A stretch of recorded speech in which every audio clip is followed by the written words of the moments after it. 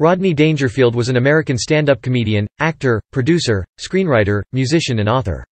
He was known for his self-deprecating one-liner humor, his catchphrase, "I don't get no respect," and his monologues on that theme. He began his career working as a stand-up comic at the Fantasy Lounge in New York City. His act grew in popularity as he became a mainstay on late-night talk shows throughout the 1960s and 1970s, eventually developing into a headlining act on the Las Vegas casino circuit. His catchphrase, "I don't get no respect," came from an attempt to improve one of his stand-up jokes. "I played hide and seek, they wouldn't even look for me." He thought the joke would be stronger if it used the formulaic, "I was so beginning." He tried, "I get no respect," and got a much better response from the audience. It became a permanent feature of his act and comedic persona.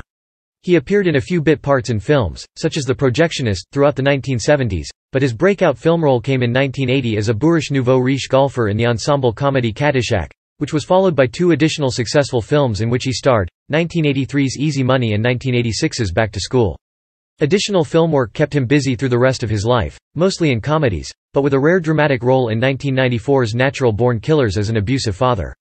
Health troubles curtailed his output through the early 2000s before his death in 2004, following a month in a coma due to complications from heart valve surgery. Early life Rodney Dangerfield was born Jacob Rodney Cohen in the village of Babylon, in Suffolk County, Long Island, New York, on November 22, 1921. He was the son of Jewish parents Dorothy, Dottie Teitelbaum and the vaudevillian performer Philip Cohen, whose stage name was Phil Roy. His mother was born in the Austro-Hungarian Empire. Philip Cohen was rarely home. His son normally saw him only twice a year. Late in life, Cohen begged for, and received, his son's forgiveness. Dangerfield's mother was cruel and cold to him his entire life. Throughout his childhood she never kissed, hugged or showed him any sign of affection. In an interview with Howard Stern on May 25, 2004, Dangerfield told Stern that he had been molested by a man in his neighborhood. The man would pay Rodney a nickel and kiss him for 5 minutes. After Cohen's father abandoned the family, his mother moved Dangerfield and his sister to Kew Gardens, Queens. There Dangerfield attended Richmond Hill High School, where he graduated in 1939. To support himself and his family, he delivered groceries and sold newspapers and ice cream at the beach. At the age of 15, he began to write for stand-up comedians while performing at a resort in Ellenville, New York. Then, at the age of 19 he legally changed his name to Jack Roy. He struggled financially for 9 years, at one point performing as a singing waiter until he was fired, before taking a job selling aluminum siding in the mid-1950s to support his wife and family. He later quipped that he was so little known when he gave up show business that, "At the time I quit, I was the only one who knew I quit." Early career in the early 1960s, he started reviving his career as an entertainer. Still working as a salesman by day, he returned to the stage, performing at many hotels in the Catskill Mountains, but still finding minimal success. He fell into debt, and couldn't get booked. As he later joked, "I played one club, it was so far out, my act was reviewed in Field and Stream." He came to realize that what he lacked was an image, a well-defined onstage persona that audiences could relate to, one that would distinguish him from other comics. After being shunned by some premier comedy venues, he returned home where he began developing a character for whom nothing goes right. He took the name Rodney Dangerfield, which had been used as the comical name of a faux cowboy star by Jack Benny on his radio program at least as early as December 21, 1941, broadcast, later as a pseudonym by Ricky Nelson on the TV program The Adventures of Ozzie and Harriet, and a pseudonymous singer at Camp Records, which led to rumors that Jack Roy had been signed to Camp Records. The Benny character, who also received little or no respect from the outside world, served as a great inspiration to Dangerfield while he was developing his own comedy character. The Biography TV program also tells of the time Benny visited Dangerfield backstage after one of his performances. During this visit, Benny complimented him on developing such a wonderful comedy character and style. However, Jack Roy remained Dangerfield's legal name, as he mentioned in several interviews. During a question-and-answer session with the audience on the album No Respect, Dangerfield joked that his real name was Percival Sweetwater. Career surge in March 1968. The Ed Sullivan Show needed a last-minute replacement for another act, and Dangerfield became the surprise hit of the show. Dangerfield began headlining shows in Las Vegas and continued making frequent appearances on The Ed Sullivan Show. He also became a regular on The Dean Martin Show and appeared on The Tonight Show more than 70 times. In 1969, Rodney Dangerfield teamed up with longtime friend Anthony Bevacqua to build the Dangerfields Comedy Club in New York City, a venue where he could perform on a regular basis without having to constantly travel. The club remained in continuous operation until October 14, 2020. Dangerfields was the venue for several HBO comedy specials starring such stand-up comics as Jerry Seinfeld, Jim Carrey, Tim Allen, Roseanne Barr, Robert Townsend, Jeff Foxworthy, Sam Kinison, Bill Hicks, Rita Rudner, Andrew Dice Clay, Louis Anderson, Dom Herrera, and Bob Saget. In 1978, Dangerfield was invited to be the keynote speaker at Harvard University's Class Day, an annual ceremony for seniors the day before commencement. His 1980 comedy album No Respect won a Grammy Award. One of his TV specials featured a musical number, Rappin' Rodney, which appeared on his 1983 follow-up album, Rappin' Rodney. In December 1983, the Rappin' Rodney single became one of the first Hot 100 rap records, and the associated video was an early MTV hit. The video featured cameo appearances by Don Novello as a last rites priest munching on Rodney's last meal of fast food in a styrofoam container and Pat Benatar as a masked executioner pulling a hangman's knot. The two appear in a dream sequence wherein Dangerfield is condemned to die and does not get any respect, even in heaven, as the gates close without his being permitted to enter. Career peak. Though his acting career had begun much earlier in obscure movies like The Projectionist, Dangerfield's career took off during the early 1980s, when he began acting in hit comedy movies. One of Dangerfield's more memorable performances was in the 1980 golf comedy Caddyshack, in which he played an obnoxious nouveau riche property developer who was a guest at a golf club, where he clashed with the uptight Judge Elihu Smales. His role was initially smaller, but because he and fellow cast members Chevy Chase and Bill Murray proved adept at improvisation, their roles were greatly expanded during filming. Initial reviews of Caddyshack praised Dangerfield's standout performance among the wild cast. His appearance in Caddyshack led to starring roles in Easy Money and Back to School, for which he also served as co-writer. Unlike his stand-up persona, his comedy film characters were portrayed as successful and generally popular, is still loud, brash, and detested by the wealthy elite. Throughout the 1980s, Dangerfield also appeared in a series of commercials for Miller Lite beer, including one in which various celebrities who had appeared in the ads were holding a bowling match. With the score tied, after a bearded Ben Davidson told Rodney, "All we need is one pin, Rodney," Dangerfield's ball went down the lane and bounced perpendicularly off the head pin, landing in the gutter without knocking down any of the pins. He also appeared in the endings of Billy Joel's music video of "Tell Her About It," and Lionel Richie's video of "Dancing on the Ceiling." In 1990, Dangerfield was involved in an unsold TV pilot for NBC called Where's Rodney? The show starred Jared Rushton as a teenager, also named Rodney, who could summon Dangerfield whenever he needed guidance about his life. In a change of pace from the comedy persona that made him famous, he played an abusive father in Natural Born Killers in a scene for which he wrote or rewrote all of his own lines. Dangerfield was rejected for membership in the Motion Picture Academy in 1995 by the head of the Academy's Actors Section, Roddy McDowell. After fan protests, the Academy reconsidered, but Dangerfield then refused to accept membership. In March 1995, Dangerfield was the first celebrity to personally own a website and create content for it. He interacted with fans who visited his site via an "email me" link, often surprising people with a reply.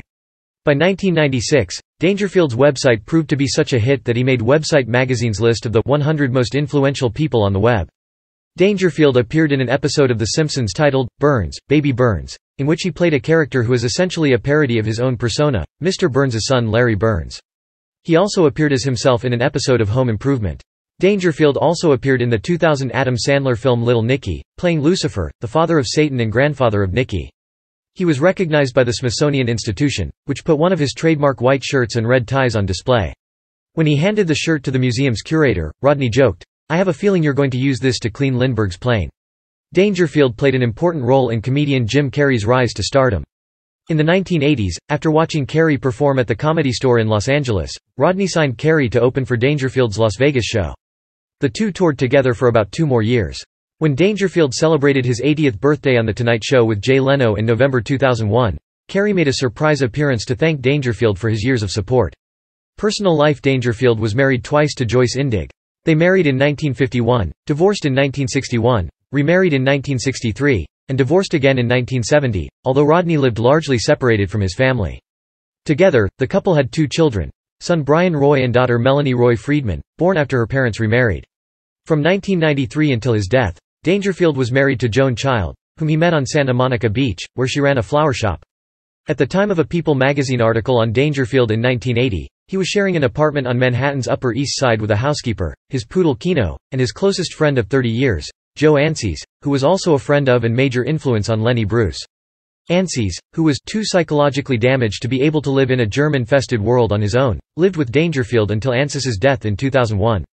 Dangerfield resented being confused with his onstage persona. Although his wife Joan described him as classy, gentlemanly, sensitive and intelligent, he was often treated like the loser he played and documented this in his 2004 autobiography, It's Not Easy Bein' Me. A lifetime of no respect but plenty of sex and drugs. In this work, he also discussed being a marijuana smoker. The book's original title was My Love Affair with Marijuana. Dangerfield, while Jewish, referred to himself as an atheist during an interview with Howard Stern on May 25, 2004. Dangerfield added that he was a logical atheist, adding, "We're apes. Do apes go anyplace?" Later years and death. On November 22, 2001, Dangerfield suffered a mild heart attack while doing stand-up on The Tonight Show. While Dangerfield was performing, host Jay Leno noticed something was wrong with Dangerfield's movements and asked his producer to call the paramedics. During Dangerfield's hospital stay, the staff were reportedly upset that he smoked marijuana in his room. Dangerfield returned to The Tonight Show a year later, performing on his 81st birthday. On April 8, 2003, Dangerfield underwent brain surgery to improve blood flow in preparation for heart valve replacement surgery on a later date. The heart surgery took place on August 24, 2004. Upon entering the University of California, Los Angeles Medical Center, he uttered another characteristic one-liner when asked how long he would be hospitalized. If all goes well, about a week. If not, about an hour and a half. He would die just 6 weeks later, on October 5, 2004. Dangerfield was interred in the Westwood Village Memorial Park Cemetery in Los Angeles. On the day of Dangerfield's death, the randomly selected joke of the day on his website happened to be, "I tell ya I get no respect from anyone. I bought a cemetery plot." The guy said, "There goes the neighborhood." This led his wife, Joan Dangerfield, to choose, "There goes the neighborhood," as the epitaph on his headstone, which has become so well known that it has been used as a New York Times crossword puzzle clue. Dangerfield's widow held an event in which the word, "respect," had been emblazoned in the sky, while each guest was given a live monarch butterfly for a butterfly release ceremony led by Farrah Fawcett. Legacy UCLA's Division of Neurosurgery named a suite of operating rooms after him and gave him the Rodney Respect Award, which his widow presented to Jay Leno on October 20, 2005. It was presented on behalf of the David Geffen School of Medicine, Division of Neurosurgery at UCLA at their 2005 Visionary Ball. Other recipients of the Rodney Respect Award include Tim Allen, Jim Carrey, Louis Anderson, Bob Saget, Chelsea Handler, Chuck Lorre, Kelsey Grammer, Brad Garrett, John Lovitz, and Jamie Masada. In memoriam, Saturday Night Live ran a short sketch of Dangerfield at the gates of heaven. St. Peter mentions that he heard Dangerfield got no respect in life, which prompts Dangerfield to spew an entire string of his famous one-liners. After he's done, he asks why St. Peter was so interested. St. Peter replies, "I just wanted to hear those jokes one more time," and waves him into heaven, prompting Dangerfield to joyfully declare, "Finally. A little respect." On September 10, 2006, Comedy Central's Legends, Rodney Dangerfield commemorated his life and legacy. Featured comedians included Adam Sandler, Chris Rock, Jay Leno, Ray Romano, Roseanne Barr, Jerry Seinfeld, Bob Saget, Jerry Stiller, Kevin Kline and Jeff Foxworthy. In 2007, a Rodney Dangerfield tattoo was among the most popular celebrity tattoos in the United States. On The Tonight Show with Jay Leno, May 29, 2009, Leno credited Dangerfield with popularizing the style of joke he had long been using. The format of the joke is that the comedian tells a sidekick how bad something is, and the sidekick, in this case, guitar player Kevin Eubanks, sets up the joke by asking just how bad that something is. The official Rodney Dangerfield website was nominated for a Webby Award after it was relaunched by his widow, Joan Dangerfield, on what would have been his 92nd birthday, November 22, 2013. Since then, Dangerfield has been honored with 2 additional Webby Award nominations and 1 win. In 2014, Dangerfield was awarded an honorary doctorate posthumously from Manhattanville College, officially deeming him Dr. Dangerfield. Beginning on June 12, 2017, Los Angeles City College Theater Academy hosted the first class of the Rodney Dangerfield Institute of Comedy. The class is a stand-up comedy class which is taught by comedienne Joni Wilgs, aka Joni Coyote. In August 2017, a plaque honoring Dangerfield was installed in Kew Gardens, his old Queens neighborhood. In 2019, an inscription was made to the Wall of Life at Hebrew University's Mount Scopus campus that reads, "Joan and Rodney Dangerfield." Rodney Dangerfield was among hundreds of artists whose material was destroyed in the 2008 Universal fire.